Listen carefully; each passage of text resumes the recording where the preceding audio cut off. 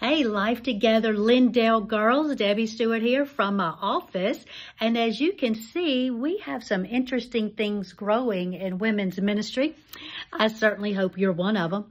More to come about that, but I wanted you to know that we will not be meeting for Life Together on Thursday, July the 4th, because we will be celebrating our Independence Day. We will be remembering the great freedom that people have fought for us for many years. So I hope you have a great celebration planned for the 4th, but I am encouraging you to do this. I'm putting a link to the Life Together we did here at Tyler in May with Robin Smith. Robin has worked for Green Acres for well over 20 years as our front person that you see as our receptionist, but what the Lord has been doing in her life these last years is phenomenal.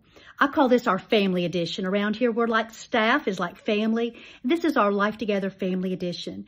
I have had more comments on this particular story that Robin shared than I have on stories in a long time. You're going to love to hear what the Lord has done in her life. So take a few moments, maybe get together at lunch with some of your girls if you want to do that, and watch that Life Together together. Look forward to seeing you in August. Y'all take care.